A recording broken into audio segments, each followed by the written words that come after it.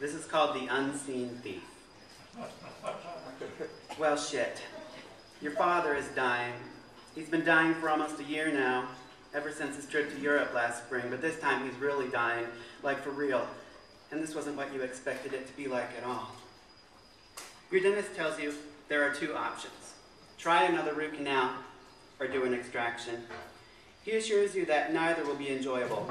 Both will be expensive. The first thought to cross your mind, I'll ask Dad what he thinks. The second thought, I can't ask Dad what he thinks.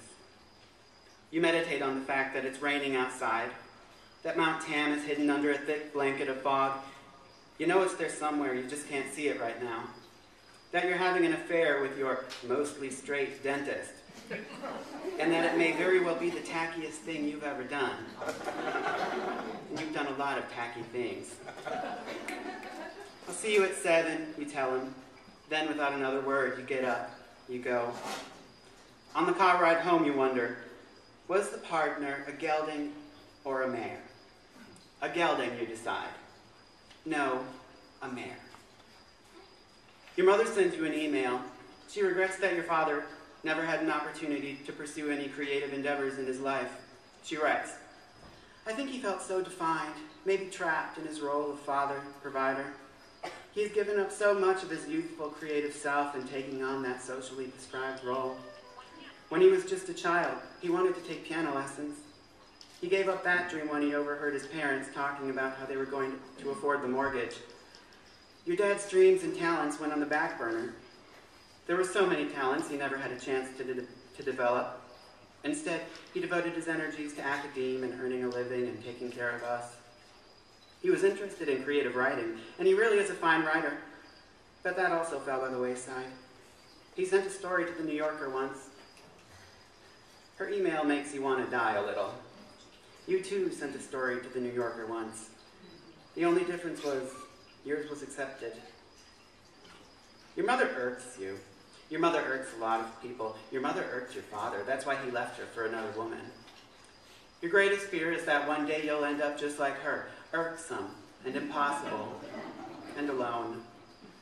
Well, shit. Your father can't die. You don't know him well enough yet. You check online. Your life expectancy is 74 years old.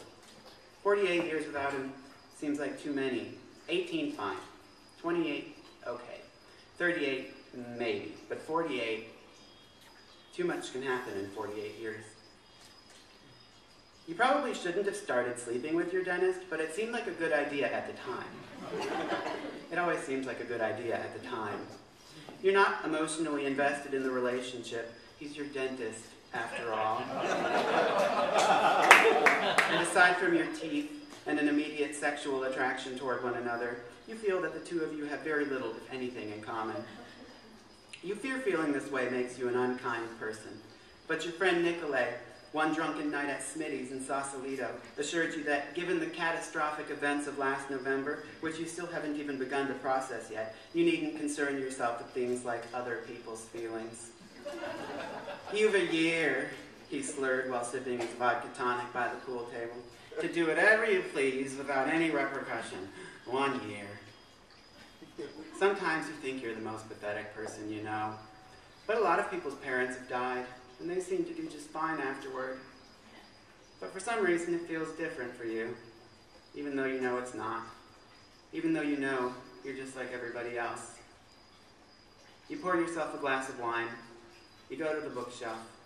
You reread The Pardoner's Tale, Larry Benson's translation. It always was your favorite one. The story is about 3 self-destructive men who set out to kill the unseen thief, otherwise known as death, only to die themselves in the process. You wonder briefly about that process and what it might be like to kill death. You wonder briefly about Chaucer and if he was INTJ too. You wonder briefly whether you should do the root canal or the extraction. Then you check the clock. It's almost 7.